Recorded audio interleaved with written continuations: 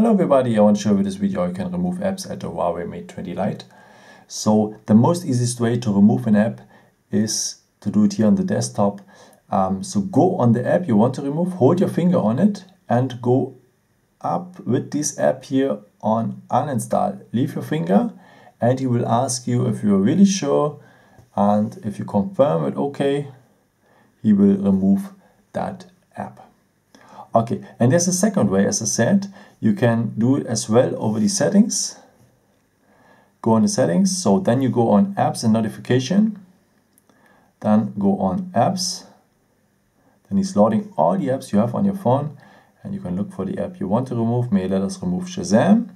Nice, in alphabetic order here, so let's go on S like Shazam, tap on Shazam, and now you have here on the top the opportunity to uninstall it. Tap on uninstall, same thing, confirm it, okay, and the app is removed from your phone.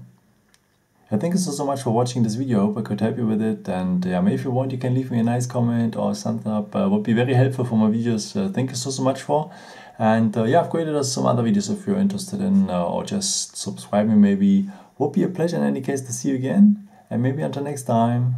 Ciao.